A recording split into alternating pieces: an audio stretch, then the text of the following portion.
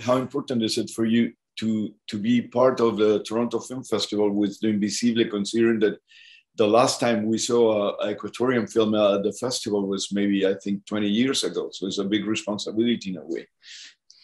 Hi, good morning. Yeah, well, it is. It's the first time there's an Ecuadorian film playing at TIFF in 17 years. The last movie was Sebastián Cordero's Crónicas. It is a big responsibility, but we're trying not to think about it too much. We're trying to more think about the impact that the movie will have, hopefully, on audiences and critics alike, and also on our experience here, which has been so far great. So I'm trying to run from responsibility as much as I can. So the Toronto Film Festival is not only an incredible platform, but a very welcoming one, right?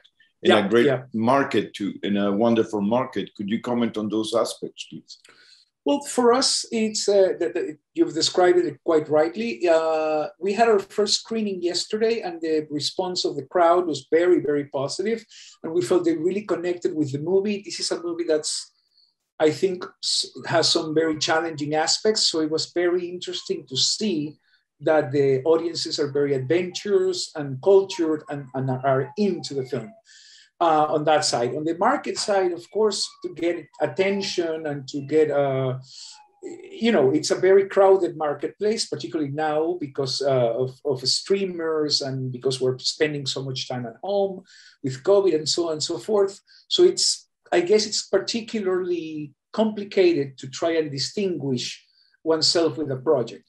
But it seems to start happening, that's starting to happen for us. And that makes us, again, very happy. We can only do the film we made. I mean, we made the film we made. So we are very happy to share it, and we hope it will connect with people on an industry level, on a market level, and that it will find, a broader home.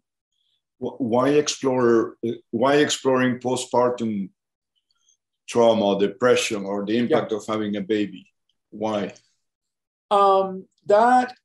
That originated with the idea of dealing with depression in cinema. I was trying to figure out a way to make a movie about depression, which is a subject that's very close to me, very dear to my heart, just because of personal stuff. But I didn't want it to be. I really wanted it to be from a feminine point of view. So when Anaí Jonesen, who's the co-writer and the star of the film, came into the project, it allowed me to explore it from a very specifically feminine side. And that led us to postpartum depression. What would be more specifically feminine than postpartum depression? So that combination of things, this desire of dealing with depression in film and Anaí's presence as a sort of catalyzer or as a co-writer, created the film that you see now.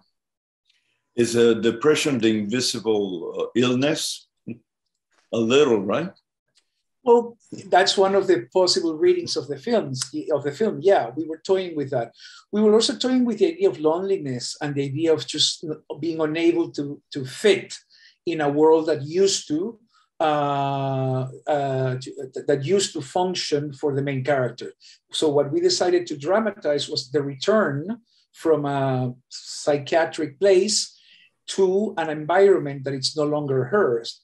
And we decided to ponder the question in cinema through images and sounds of what does it feel like to not belong where you once belonged? And what does it feel like to not love what you're supposed to love? Maybe she misses the past, but the past is gone and is never going to come back. Yep, you got it. You got it. I mean, all these ideas that really came from literature were lingering around us when we were writing. And the challenge was to try and write it in a way that would be sort of concrete enough for a narrative, for a film narrative, but also sort of metaphorical enough for the audience to start having its own dialogue with the film and with the depiction of illness that the film makes. So Javier, we need to introduce the film with your comment.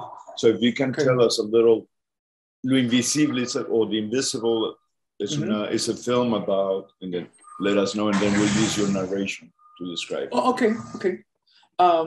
Well, Lo Invisible is the story of Luisa, who's a middle-aged woman from a very wealthy family in Ecuador. And the film follows her return from a psychiatric place to her house, a very beautiful, very sort of commanding place that starts to eerily and wearily resemble a cage of sorts. And the movie ponders the question, how long would she be able to stay in this sort of cage with golden bars of what used to be her house and her life? Cool. And Rosita, the character of Rosita, she symbolizes, I guess, her childhood. Yep. Or she's been going back nanny to her whole life. Yep. Yeah. I love that lady. She's a well-known actress, right? She's fantastic, Matilde. No, we found her for the film. Actually, Anaí found her for this film. We wrote her and we really liked the character. And then we were very worried that we would never maybe find somebody with the characteristics that we needed. But Anaí sort of took it upon herself to do the casting of certain characters of the film.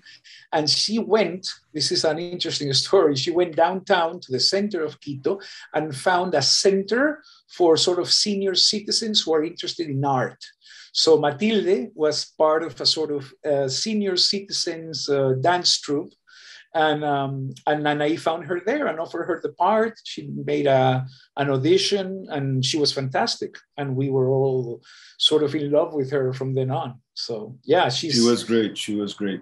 She's the secret of the movie. Do you think that postpartum syndrome has to do with, no, maybe not, but being part of the ruling class? That she has the luxury of getting depressed because she has so much. She's part of the dominant class. I don't know. She's, I know. I think I know what you mean. It depends on the character. To me, it really always depends on the character. So once we created Luisa and decided that this was going to be the world where Luisa lived and that we were going to explore depression through her journey in the movie, the ways to dramatize that depression had everything to do with her class and her position. Because if you're like me, I'm a film teacher who makes movies on the side and I have a baby, I cannot afford to ignore the baby.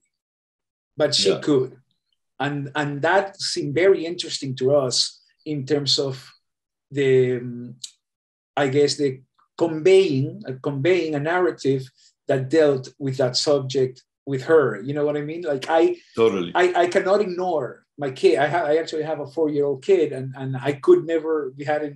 Imagine that in the COVID, we had to take care of him, and it became a thing on its own.